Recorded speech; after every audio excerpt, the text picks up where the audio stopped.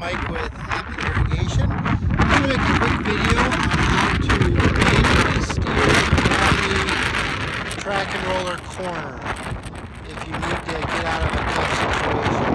The first thing to do is there's wire number 10, and then over here number 12. Need to put a jumper wire between number 10 and 12, wire nut them together, and then remove this K5 relay.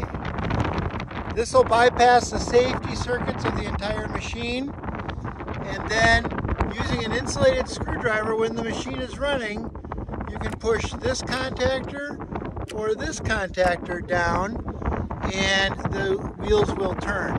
It's always a good idea to only do steering when the machine, when the corner is actually moving. Now pay attention to these switches over here.